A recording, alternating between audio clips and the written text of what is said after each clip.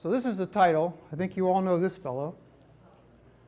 Iconic scientist of the 20th century. And for many people, the fellow on the right is equally iconic as the sage of the 20th century.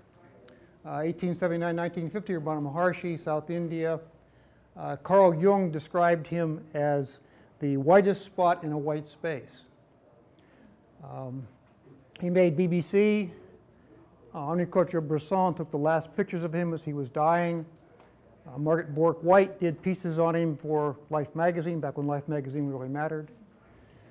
And more contemporaneously, I was at a conference in La Jolla a few years ago, and Eckhart Tolle, I'm sure you all heard of, was giving a talk. And there's, in that particular setting, you walk up 3 steps before you go to the place where you sit and talk. And Eckhart started to walk up the stairs, and on the podium was a banner of Ramana Maharshi's picture. They like him too. And Eckhart just stopped and turned towards Ramana's picture and bowed.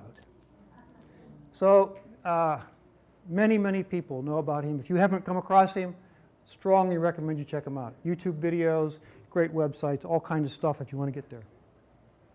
So these two guys said interesting things about this. Ramana Maharshi, you can read this, you're all good readers, I'm sure. It really came down to, is everything predetermined? Not just the big stuff, but how about the little stuff like moving this glass of water to the back of this table? And he said everything is predetermined, no caveats.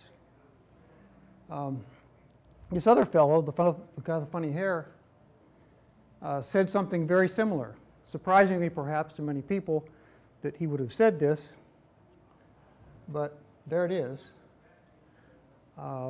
Everything is determined, beginning as well as the end, over forces of which we have no control. Not just folks, vegetables, cosmic dust, insects, yada, yada, yada. A surprising statement from one of the premier scientists of the 20th century.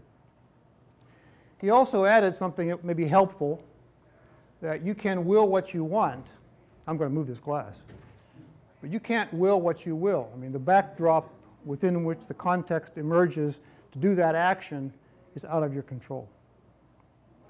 And what this will be is a kind of a journey through looking at questions like, can physics somehow explain consciousness? Eugene Wigner, who's a big fan of his, also a Nobel laureate, contemporaneous with Einstein, said, physics can't even prove physics, let alone prove anything else. He also said that it wasn't possible to formulate the laws of quantum mechanics, physics, without reference to consciousness, to an earlier discussion we had 2 talks ago.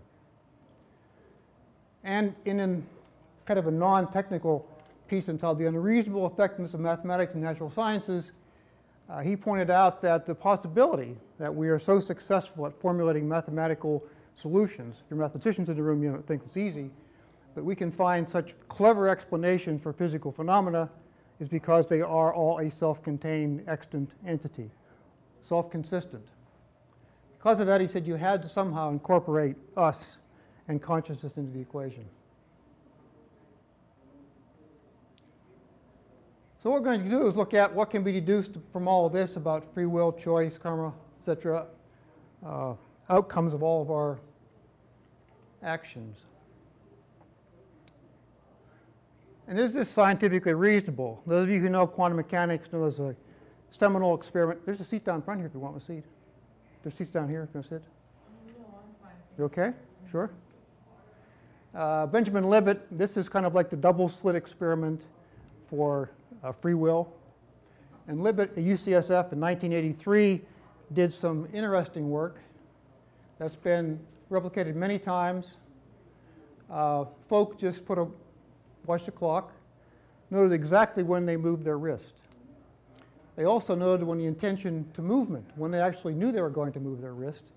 And the intention to move, not surprisingly, happened 200 milliseconds before the movement actually occurred. Okay, so far so good. Now it gets complicated. They put electrodes over top the motor cortex so they could actually watch when the brain began initiating the action. And also, monitored the muscle activity to know exactly when motion took place. Now what came out of this was a very surprising conclusion. The brain actually started to activate, initiate the movement 500 milliseconds before the action began, well before you even knew it was going to happen. You only knew it was going to happen 200 milliseconds before it actually happened.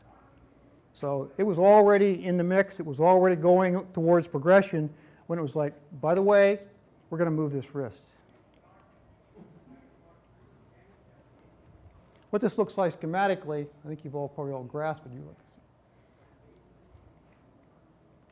it, is that the brain initiates movement, we become aware of the impending action, and action occurs, not the other way around. One then might well ask, what role do we play in those actions? In fact, it's already been somehow subconsciously, unconsciously mixed up and is in progression.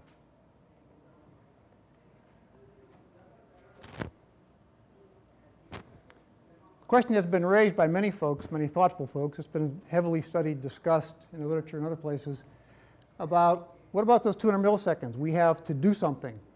What if we decide, oh, stop, do not move the wrist? Do we have free will in that interval? Can we exercise some free will to maybe stop that? Strawson takes one approach here, which is that at birth, we're really constructed pretty heavily by genetics, prenatal learning, and environment. More about that later.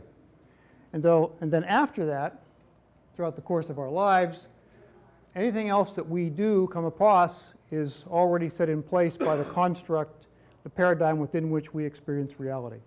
Our genes, where we were born, when we were born, our parents, our environment really headed us toward being able to experience that particular moment a certain way.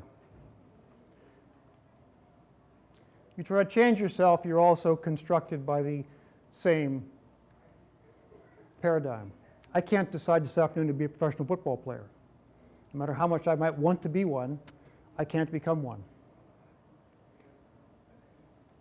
And this time DeVito, this 200 milliseconds, he used the example of there's no more free will there than there is for an egg on a griddle deciding whether or not it's going to fry.